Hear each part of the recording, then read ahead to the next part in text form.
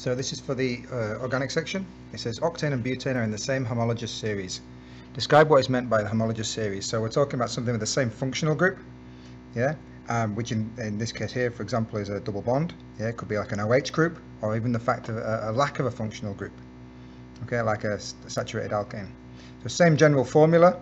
So it's made the same way. So it might be like CnH2n, something like that, or H2n plus 2. Again, that kind of general formula. So we've got the same thing. Increasing CH2s every time, that will do it, but also the same chemical properties. So that's what it means. So again, any of those two should be fine. Next one, show the structure of a butene molecule. Okay, so the first bit's been drawn. So it's one mark here is because it's bute, so it's 4 carbons, and the rest of it is ene. So you can see it's by the ×2 formula.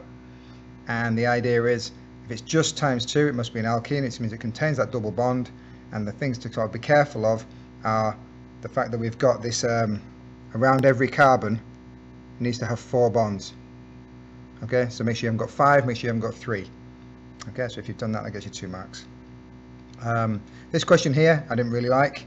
Name the process used to convert larger alkane molecules into ethene and hydrogen. Well, I've never seen a question like this, but it was in there, so I thought I'd keep it in anyway. The idea is that, generally speaking, we should have alkanes, large alkanes breaking down into, so let's say, medium-sized alkanes and small alkenes, hence the ethene molecule. The fact that hydrogen is in there is a bit of a curveball. In theory, hydrogen could be possible because lots of the molecules are breaking up. In fact, after doing some research, particulate carbon could in theory be formed as well. So, like I say, I've never seen this come up in any mark schemes everywhere. So I would definitely be sticking to the fact that you have an alkane going to form an alkane, a smaller alkane, plus an alkene. That's definitely what I'd be going with. Okay, so I wouldn't be mentioning hydrogen in any question about cracking. Okay, so we've got our molecular structure of ethene here, and it's saying we've got a type of reaction here, an addition reaction between ethene and bromine. Okay, so the idea is, all we're doing is we're going to open up that double bond because we've got a spare one there, a spare bond on each carbon we could use and still keep it intact. Therefore, you can put a bromine on each one, and you'd be end up with a saturated hydrocarbon with its hydrogens on, but you would also end up with a dibrominated product like that. The next one's talking about fractional distillation. So they've got some petroleum. It's going to be a mixture of different alkanes, different lengths, and what they're doing, they heat it up, and as it goes up here, the ones with the smaller chains, so you're going to have some with small chains, some with bigger chains, and with even bigger chains, and the idea is that the small ones have less attraction between the molecules, so it's easier to warm them up and separate them, so they'll boil first. So the first one that comes down would probably have been this one here because it's a lighter fraction, so it looks lighter in color as well, and you can see it's getting darker as it comes round. It's going to pass through the condenser, so the vapor turns back from a gas into a liquid. Okay, as it goes through this, so there'll be cold water coming in and out, so the cold water will probably come out a little bit warmer. Okay, and then it drips out as a liquid. Okay, so what's the process? It's fractional distillation. Distillation just means you're boiling it and condensing it in a different place. Fractional means not so much that you're getting lots of different fractions, but the fact that the boiling points are similar. They're not too far apart. Okay, so that's what it's talking about here. The next question, I might have already answered this. Why the boiling temperature increases from liquids W to liquid Z. Again, I've already kind of mentioned this. The idea is that as the chains get bigger, yeah, the intermolecular forces are increasing, and therefore it's going to require more energy to separate them. Okay, so I kind of answered that one without even trying.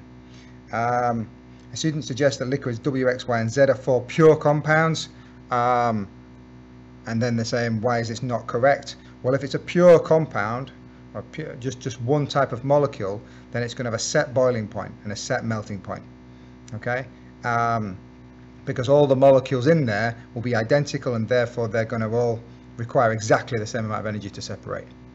Okay, what happens is when you get impurities in there, you end up getting a boiling point range or a melting point range. And this would happen, for example, if you remember, you get sometimes like plateaus like this, then in theory it should plateau as the substance is going from, let's say, a liquid to a gas. This one was liquid here and this one was gas.